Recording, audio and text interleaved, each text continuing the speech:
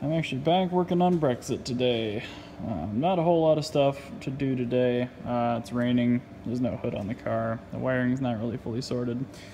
But I'll get some things done at the very least. First one of which is this oil filter housing O-ring is leaking fairly badly. Not really sure why, but I've had to leave a little absorbent device down beneath it. I've got a S54 filter. It's the same thing as the metal housing M50s.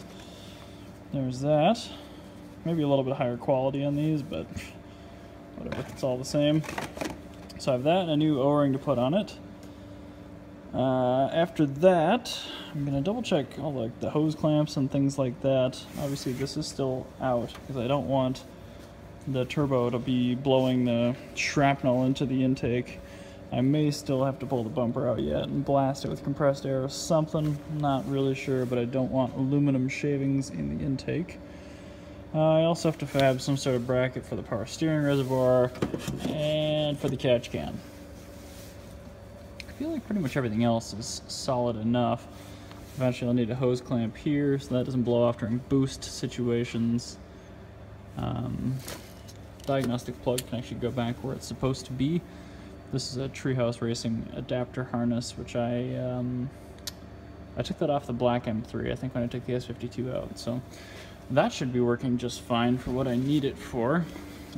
Turbo's behaving well, it's not leaking or anything. The exhaust is not finish welded. I forget exactly how far it got. I think the downpipe is fully welded, but everything under the car is not. That's probably not a project for today. Oh yeah, another bracket needed for this little guy up here, the clutch fluid.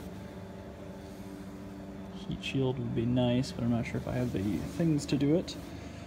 ECU obviously has to go inside the car. That's actually not as bad a fit as it looks like it's going to be.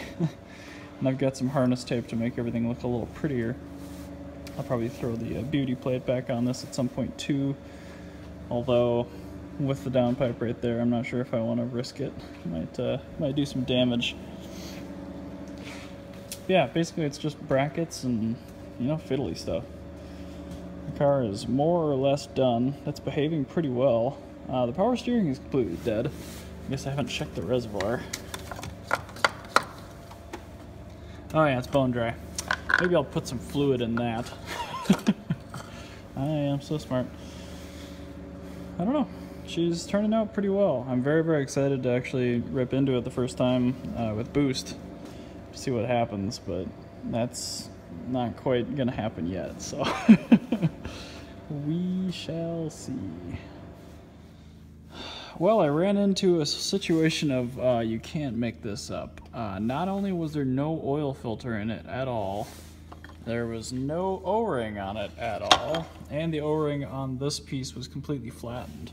So I actually have a pair of M50s on a pallet back there. So I took the screw out of one of them with a better O-ring, and then the oil filter housing top O-ring actually looked pretty much perfect on it still. So I'm gonna go ahead and put in a filter, which is a novel idea. I'm gonna go ahead and wipe off and reuse this O-ring, set that in there, and reassemble it. But that would definitely explain the oil leak I had. Absolutely ridiculous. Oh yeah, this new filter did not come with any of that, so it should have. Clearly that one's been manipulated by somebody. Grr. Back in here. Working on the power steering bracket first. This is still really hot, but it's kind of what I came up with. Down here, I'm gonna bolt it onto the filter housing there, and then right here, I left myself a big enough hole where I should be able to hook that little clip over top of this aluminum and bolt it in. We'll see. I don't know, either way it's better than how it is now. That's for darn sure. So I'm gonna start off with that. I'm gonna rip this 13 mil out here, bolt that bracket on with a washer if I have one, with not if I don't, and we'll see how this goes. Well, there you kind of get the gist of the bracket I made here. Really simple, quick and dirty. But honestly, it should. Oh, sorry. Honestly, it should work. So we'll see where we get on that. The power steering lines aren't ideally placed, but I think they'll survive. Well, you can tell it's not stock, but honestly it's pretty solid. That's really all I care about. Really not in the way of anything either, so I'll call that good for the bracket for the power steering. The catch can actually has a little aluminum piece on it already, so this one I'm planning to just tie in right here where the original power steering would have gone, and then probably just 90 down and mushroom it a little bit to get it to fit in there. And I'll probably abandon that bracket you see on there right now, which means I have to undo that T-bolt clamp on it right there.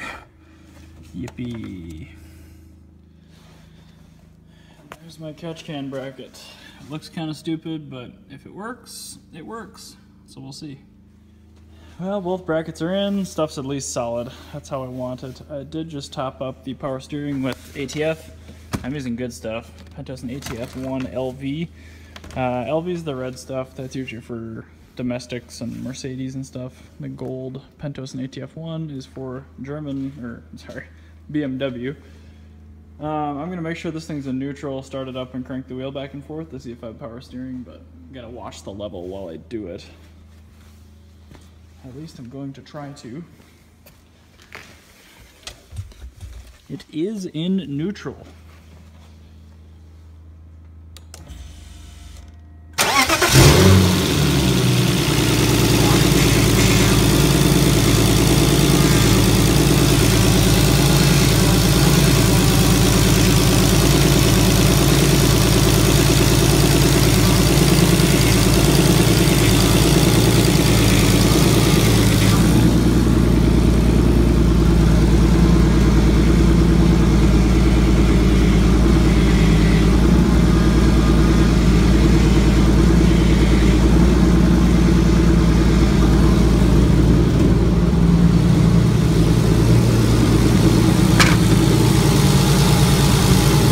Looking pretty good on fluid.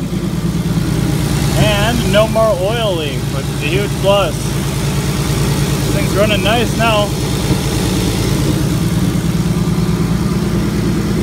I'm gonna shut it back off, probably deal with the ECU wiring, and then put the hood back on it. And then I should probably go back up in the air once more just to nut and bolt the bottom side before I actually take it for a test drive. Especially on a wet day like today.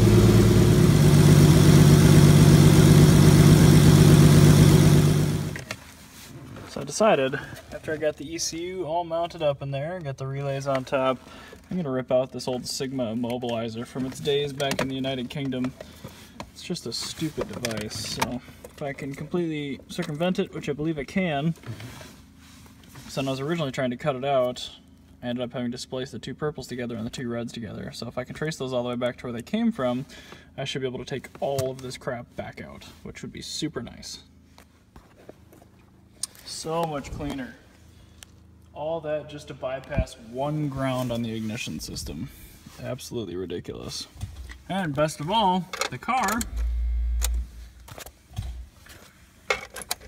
well, it did still start. Now it doesn't. What the hell? That's dumb. So I get to figure that one out now.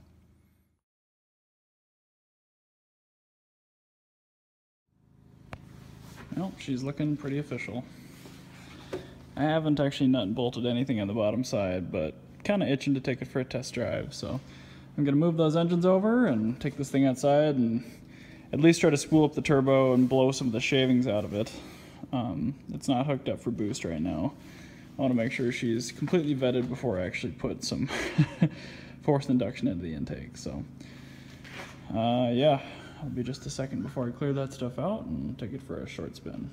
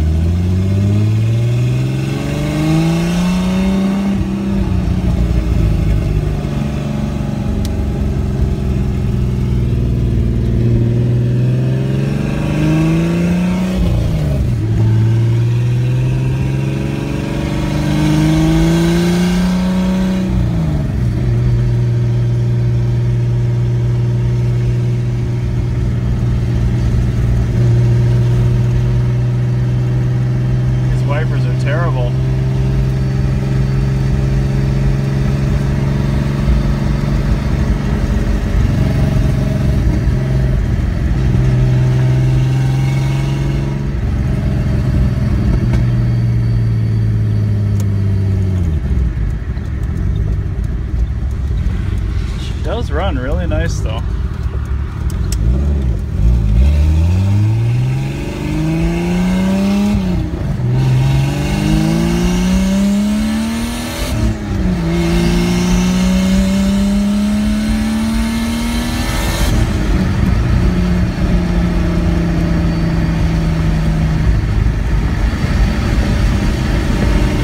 Obviously no boost yet, just trying to clear out the pipes.